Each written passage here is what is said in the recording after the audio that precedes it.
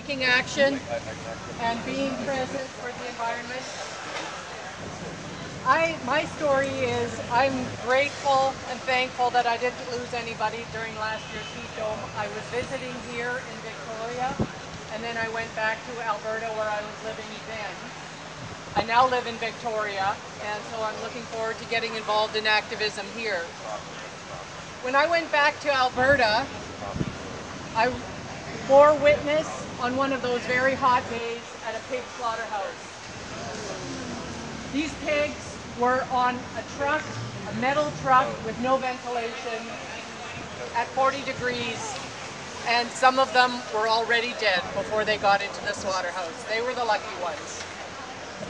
I just want to make mention that human beings are not the only animals that are suffering in this heat dome, in this climate crisis. Animal agriculture is one of the huge drivers of the climate crisis. It is, in terms of greenhouse gas emissions, it is right up there on level with the transportation industry. That is all cars, trucks, boats, ships, planes. It is huge, and nobody is talking about it. It is the cow in the room. The very easiest thing that each one of us can do, somebody here spoke earlier about personal responsibility, is that we can each adopt a plant-based, a fully plant-based diet.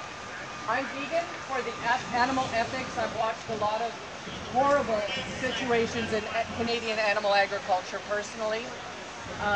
But if you change what you eat for the climate, you will make a huge difference. It is easier now than ever. There are so many options everywhere we shop, everywhere we eat out. We can do it, and we can take that extra step. The leaflets I gave you are some documentaries. The first one is a climate documentary. The others are health, and one is a documentary made a few years ago in Australia, which has the same food system as we do here. They have the same animal welfare laws, and you can see what we are doing to animals.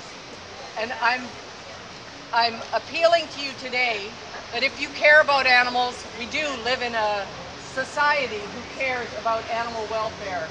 Canada has some of the worst animal welfare regulations in the world.